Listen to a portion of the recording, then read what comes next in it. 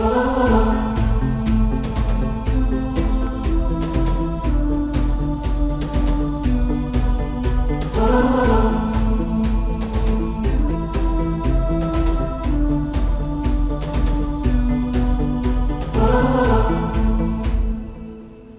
the name of God, the Beneficent, the Merciful. Assalamu alaikum, my dear respected viewers, and welcome to the second episode of the Islamic Expansion series here on Current Events. As always, I'm your host, Ali Jassim. In the previous episode, we discussed with our dear guest, Sheikh Muhammad Hilli, the expansion of the Islamic religion in general. However, in this episode, we will speak about the expansion of the Shia Islam, the sect that was founded by Amir al-Mu'mineen and the Ahlul Bayt, peace be upon them. Stay tuned, dear viewers, as we answer questions like, if we were to compare the population of Shia Muslims with the Sunni Muslims, in the guest's opinion, which one will grow faster than the other? And which sect in Islam is growing faster every day? Is it the authentic Islam, which was established by the Prophet Muhammad and his holy household, or is it the deviant sect, which was established by the Saqifa and Anatullah alayhim? Here to discuss these issues and many more is my dear guest. He is a prominent Islamic preacher and teacher of Islamic studies at a number of universities in the West, Sheikh Muhammad Hilli. Stay with us, dear viewers.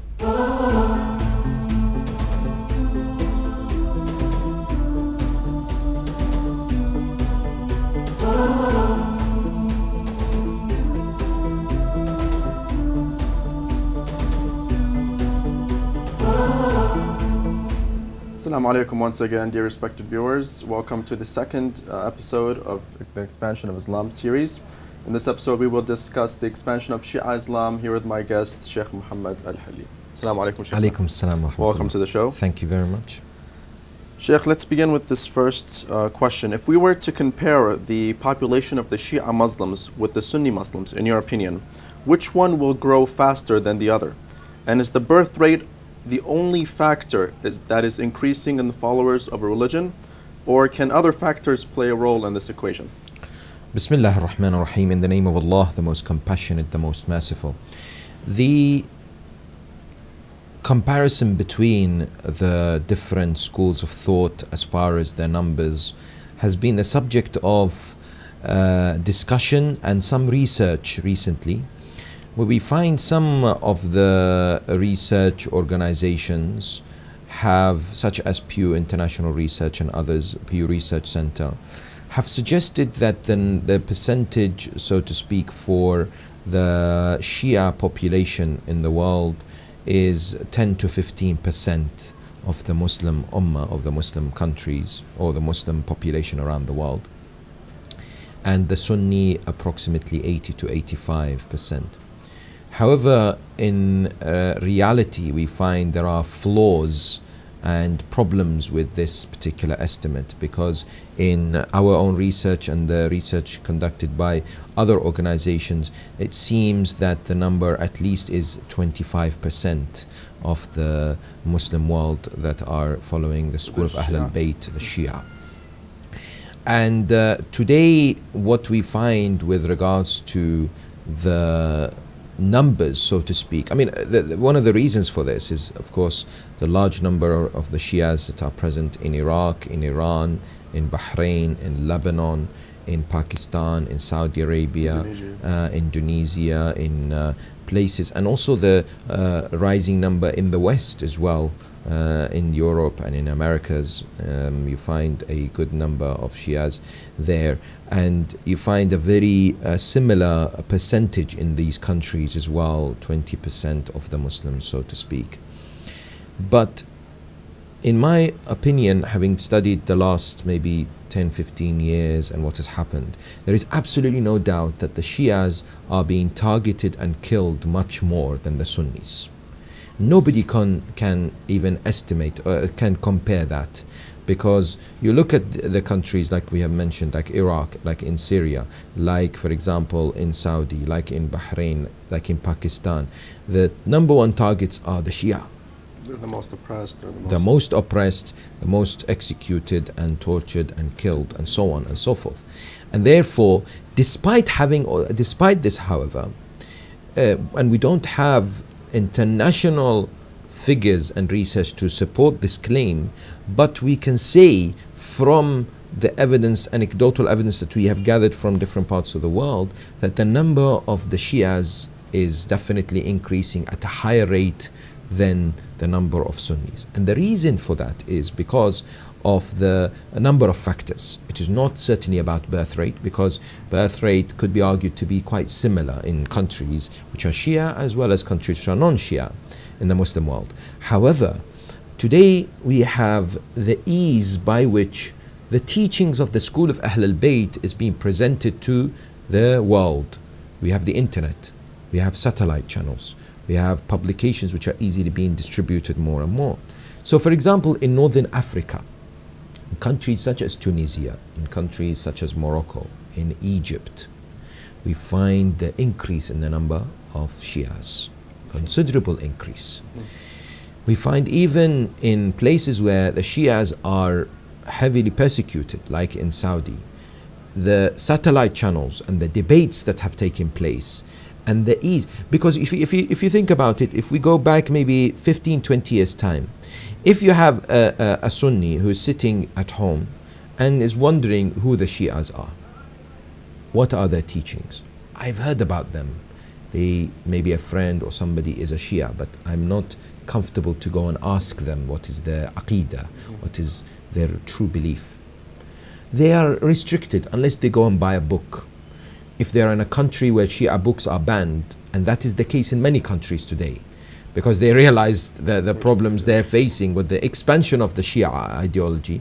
And there have been many of these Salafi, Wahhabi ideology scholars, so to speak, or preachers, who have come out on television, you see them on these YouTube, they have gone crazy. They say the Shia is spreading, we have to stop it. They fear, yes. One of them was so angry, began to hit the pulpit that he was, and he wanted to do this very, very shouting, and because it's the frustration, they see it, they know it as well. They know it's coming. They know it's happening. So this individual 20 years ago may find difficulty and then give up. Today it takes him or her 1 minute, go online on the internet and search.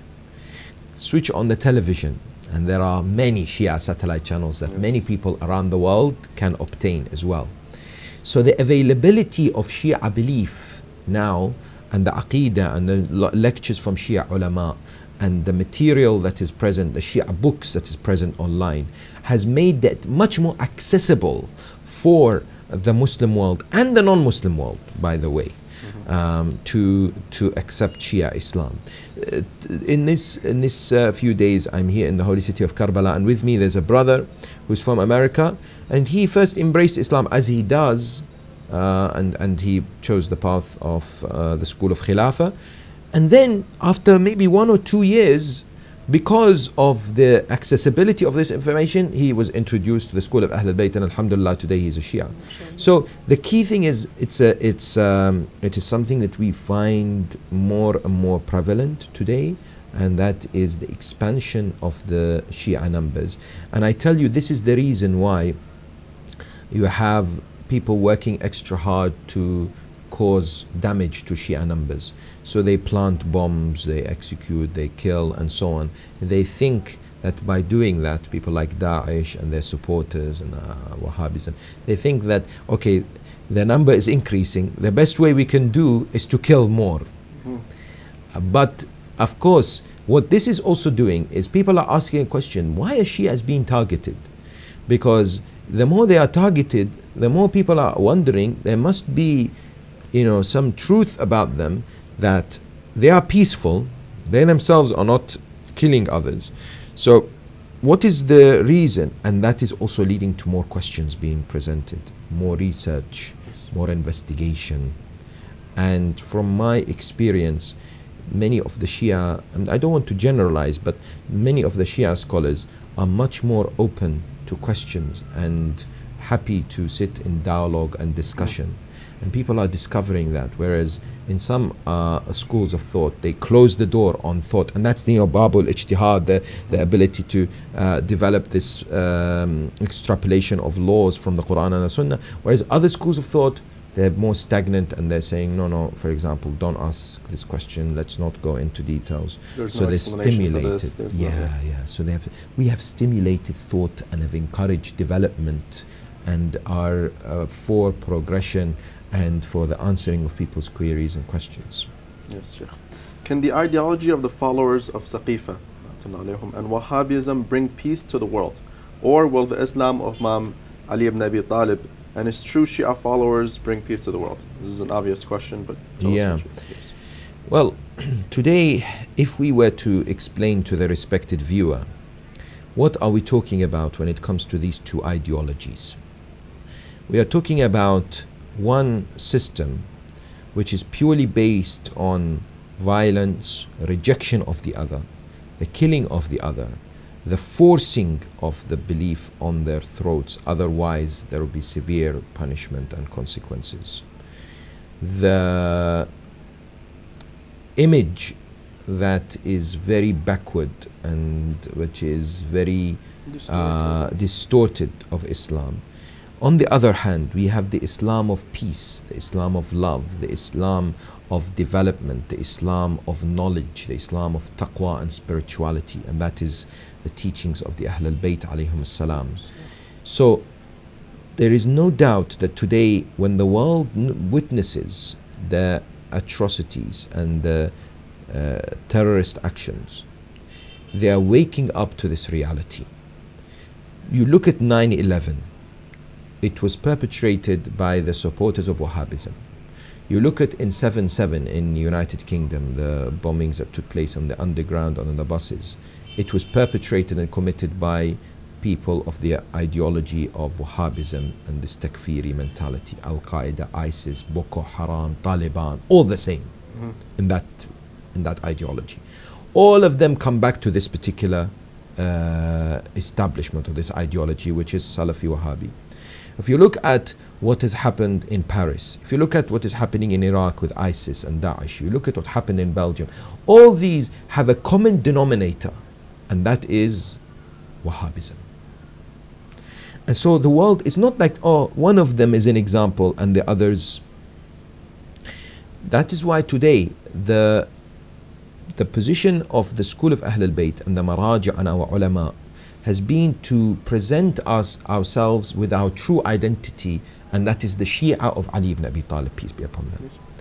We are the Shia of the Ahl al-Bayt, because the moment people realize that we are in that particular category, we are followers of these holy individuals that propagated the message of tolerance, the message of respect, the message of love, the message of peace. And this is very crucial in this day and age, because there have been a number of misconceptions and very much confused state in the minds of non-Muslims and others as well when they see someone saying Allahu Akbar and beheading, when they see someone with a beard holding a Quran and this and that and so on and so forth. And so it, even for the Shias today, again, it provides them with a great opportunity to speak to people about the wonderful personalities of the Ahl al-Bayt alayhim as-salam, to really show their true love and devotion to the Ahl al-Bayt by speaking to individuals and propagating the madhab in the right manner. Imam al-Rida alayhi salam would say to us as a clear message, he says, Ahyu amrana rahimallahu man ahya amrana. Revive our affairs. May God's mercy and blessings be upon the ones who revive our affairs. And he was asked how, he would respond, Tata'allamuna ulumana. You learn our teachings. What the Ahl al-Bayt, this wealth, this amazing treasure of knowledge. وَتُعَلِّمُونَهَا النَّاسِ. And then you teach it to the people. فَإِنَّ النَّاسَ لَوْ عَلِمُوا مَحَاسِنَ كَلَامِنَا لَاتَّبَعُونَا. Imam gives us all a guarantee. If people were to hear us, to hear what we have to offer, and to understand, they would follow us. It's in the fitrah to follow Allah subhanahu wa ta'ala and the ones whom Allah subhanahu wa ta'ala has chosen for us as the leaders after the Holy Prophet. Peace and blessings be upon them all. So the distinction today must be made between the Islam of the Prophet and the Ahl al-Bayt and the so-called hijacked Islam of Bani Umayyah, the Islam of those who have taken the rights from the Ahl al-Bayt alayhim as-salam, the ones who have taken their haqq, the ones who have oppressed the Ahl al-Bayt. the Islam of Bani Abbas, this and the Islam of Taliban and ISIS and Daesh. This distinction must be made in order for people to have an understanding of the true teachings of the beautiful religion. Yes, mashallah. Thank you for that, Sheikh. Will the growth of the Shia Muslims population and publicizing the true Islam, which was preserved through Imam Ali ibn Abi Talib and Imam Hussein, peace be upon them, improve the life conditions of the people in the Western world? Why? There are so many areas we can talk about that the Ahlul Bayt alayhum salam have given us guidelines and instructions and teachings to really uplift our physical and spiritual presence in this world before the Akhirah, of course. First thing we have to say is the Quran is the constitution for the well-being and the happiness of human beings in this world and in Akhirah. Now, who understands the Quran? Who can interpret the Quran? Who can provide us with the correct teachings of the Quran? I give you one example. We have verses in the Quran which, if it's taken out of context, is used by terrorists to perpetrate and commit crimes. Chapter 9, verse number 5. Kill the disbelievers wherever you find them. If people do not have the right guidelines, the right guidance, the right instructions and leadership, then they will definitely go astray. And this was predicted by the Holy Prophet Muhammad sallallahu alayhi wa alihi wasallam in a hadith which is mutawatir, lafzi, in other words, the exact term was used by the Holy Prophet in Sunni and Shia narrations. You'll find that he says, إِنِّي تَارِكٌ فِيكُمْ مَا أَن تَمَسَّكْتُمْ بِهِمَا لَن تَضِلُّوا بَعْدِ أَبَدًا. I leave for you two things. If you hold on to them strongly, you will never go astray. كِتَابَ اللَّهِ وَعِتْرَةِ أَهْلَ بَيْتِي. They are my book and my progeny, the Ahl al-Bayt. They will not separate, they are inseparable until they meet me on the pond of Kawthar on the Day of Judgment. So that means the Ahl al-Bayt and the Quran are hand in hand. That means the Quran can only be understood by the Ahl al-Bayt. That means the Ahl al-Bayt are the manifestations of the Quran. They are the walking Quran. Amir al-Mu'mineen says, أَنَا الْقُرْآنُ النَّاطِقُ. I am the Quran that speaks. So you look at examples in history. You look at one after the other of how the Ahl al-Bayt alayhum salam demonstrated these values that we need today. Today there is so much injustice. Today there is so much crime. Today there is so much lawlessness. You come and you find that the United Nations in 2002 had produced the document with regards to the rulership in the Arab world. And they have used the example of the letter of Amir al-Mu'mineen that is found in Nahj al-Balagha to Malik al-Ashtar. And you find them talking about how Amir al-Mu'mineen demonstrated these magnificent values of justice and adala. You find Christian authors like George Jordak, he's written this famous book, Ali, Sawt al-Adalat al-Insaniyya, Ali, this voice of human justice. Now, when he talks about Amir al-Mu'mineen and his principles, it truly is a exemplary nature for all of us to follow. That today in the world which is gripped with injustice, we need to look at the justice of Amir al-Mu'mineen, peace be upon him. And with the Ahl al-Bayt alayhum as-salam, we understand their mercy in this world which is now full of hatred. Amir al-Mu'mineen, just for examples for the respected viewers to appreciate. In the battlefield in Siffin, Amir al-Mu'mineen has no water with his army. And they are pleading with or asking the army of Muawiyah to give them water. They would not. Now we are talking about thousands of soldiers. Imam alayhi salam charges to front and takes control of the water. Now his companions are saying, we do the same for Muawiyah. Amir Mu'mineen says, no. We feed them water. But you feed your own enemies water? Yes, even in their horses, even in their animals. Same for Imam Hussein alayhi salam in Karbala. He feeds the army of Al-Hurr who had come to force him not to go to Kufa. He feeds him themselves individually. In his holy hands he feeds them water. Such was the mercy and the love. Such was the thinking of altruism and self-sacrifice. You look at Sayyidatun Nisa, Fatimatul Zahra, peace and blessings be upon her. Such an honorable lady who, example after example of her life, that she would give away anything that she had to the poor and the needy, The Quran demonstrates this. وَيُطْعِمُونَ الطَّعَامَ عَلَى حُبِّهِ مِسْكِينًا وَيَتِيمًا وَأَسِيرًا. 3 consecutive days they were fasting. They give the entire food to the poor, desperately poor, to the orphan, to the captive. Yet at the same time, what do you find? You find that these individuals, they lived the simplest of lives. And they had the highest morality. Their akhlaq was superb. And God has chosen them. And for us today, when it comes to advances in knowledge, we can seek inspiration from them. When it comes to how to get close to Allah, spirituality, we can learn from them. We can, when it even comes to political governance, justice and equity and other matters, we can certainly seek guidance from them. All the facets of life, they are a wealth of information and knowledge.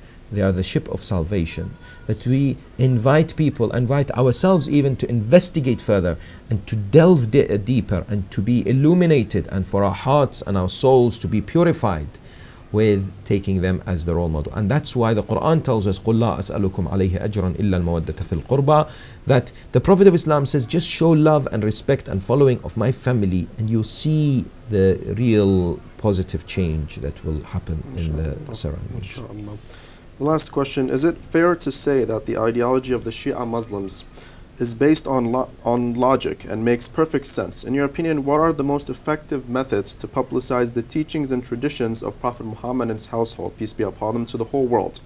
You know, this way people would get familiar with the true religion of Islam, and the open-minded would revert to this religion. Absolutely correct. I would say that this school of thought, the school of the Ahl al-Bayt, is one that has emphasized on the role of the aql and the intellect. And today there are many who would want to see that role being played, that function, that faculty being demonstrated, because too often on the other side it has been ignored and people don't understand. They don't. Why should women be banned from driving, for example? What is the reason? There is no aql behind it in Saudi, for example. You look at the school of Ahl al-Bayt, no doubt it is rational in its deduction, and it's certainly compatible with this day and age, with the challenges that are being faced, and we are, alhamdulillah, being able to provide the answers to modern day problems and difficulties. But starting from day one, after the sad wafat and shahada of the Prophet, we find that from that time the role of the intellect was very much emphasized. In that, if we talk about, for example, how such a prominent individual like the Holy Prophet, who has come for the final and the greatest of messages, and that's the religion of Islam, the teachings and the religion, would leave this world without having somebody who would carry on the message. I just narrate you this story, which is very important story, just to illustrate the role of aql, the role of intellect and rationality. That in Saudi, there was once in a book shop, there's people buying books, there was a Shia scholar. He was trying to buy some books. And the keeper, the bookshop owner, came to him and said to him, I realize that you are a Shia and I have a problem with your madhab. So the Shia scholar said, what is the problem with our madhab? He said, the problem is you exaggerate the day of Ghadir. The day of Ghadir, you think it's big Eid and you celebrate and you make it too big. It is just the day where the Prophet said, Ali is my friend. Nothing like this. So the Shia scholar said, I am happy to sit down with you and we present evidence and I show you how, for example, over 300 Sunni scholars have demonstrated the significance of this day and have narrated what has happened, and how we can prove that the word Mawla here doesn't mean friend but complete authority. As the Quran says, An-Nabiyyu awla bil mu'minina min anfusihim. The Prophet has authority over the believers more than they have over themselves. And so on. I could present you with this evidence and we can discuss, because our faith is the religion and the teachings of dialogue. Imam as-Sadiq alayhi salam would sit days and months with atheists And they say, oh, we don't believe in God. He said, okay, let me prove to you. He did not hold a sword on them and say, you must become Muslim. That's not our teachings is not like that. So this scholar said, let us sit down now and we discuss. The shopkeeper said to him, okay, let's put a diary date tomorrow sometime. We sit somewhere and we have a debate, discussion. The Shia scholar said, I have one shart, one condition. What is that? He said, the condition is we do this discussion now, this moment. We sit somewhere and we have a debate. The shopkeeper of the bookstore said, I cannot. Why? He said, because I am the keeper of this store. And if I go to somewhere, sit in the room and to have a debate with you about Eid al-Ghadir, the shop itself will be empty. There is nobody to sell the books. How can I leave the shop without having somebody to look after it? This is the role of aql. The Shia said to him, look, you are having a shop with books and you do not want to leave it without somebody to sell the books. And you want Allah subhanahu wa ta'ala to take the soul of the Prophet and leave Muslims without appointing somebody to lead them? The aql. So you can see that he made him think. I have just a few books, but I don't have someone to look after, so I don't want to go and have a debate. But you want the whole religion, the Prophet, to leave this world and say, okay, you choose shura, whichever you want, and they did in Saqifa and the disasters that happened. The key thing is, today, if we think rationally, and the ones who have embraced the school of Ahl al-Bayt are the ones who have gone back to the aql and intellect. They are the ones who have found their ability to rationalize arguments and to present proof and to be able to think, not just to follow. Oh, but this and that, but I will be in trouble. No, free your mind. Look at the facts. Look at the reality of what has happened. How can I be following individuals that came openly and said the Prophet of Islam has lost his mind, has become delirious? Innahu la yahjur. How can I be following individuals and not following others who were the main people in the battlefield, like Amir al-Mu'mineen? Never go back. Yes? Karrar ghayr farrar, Amir al-Mu'mineen. Whereas others, they would go back. Yeah? How can I be not following an individual who the Prophet of Islam said, Aliyun ma'al haqq wal haqqu ma'a Ali. Truth is with Ali and Ali is with the truth. But the truth revolves around Ali, not the other way around. Yes?